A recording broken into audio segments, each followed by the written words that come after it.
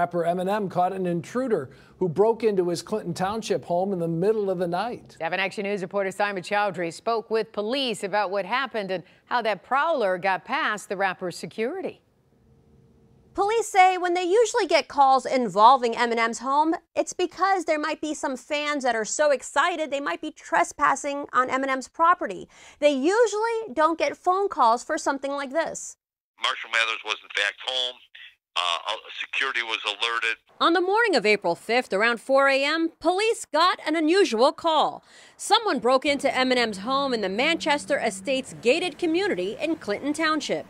Police say 26-year-old Matthew David Hughes got inside the house after he threw a paving stone in the back kitchen window and crawled through the shattered opening. According to police, Eminem woke up from the noise and saw the intruder.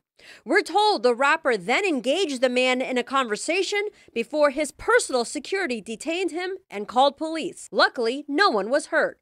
Police say they've dealt with overzealous fans trespassing on the star's property before, but this is a first. Never had any problems. I mean, we've had people, come over there and they want to, everybody knocks on the door and they want to see Eminem. That's why he has security 24/7. Hughes is now facing home invasion charges. He doesn't have an address. He put his homeless, and like I said, he's still sitting in a home county jail. The suspect could be facing charges of up to 20 years. That is, if he is deemed mentally fit to stand trial. I'm Simon Chowdhury for 7 Action News. All right, thank you, Sima.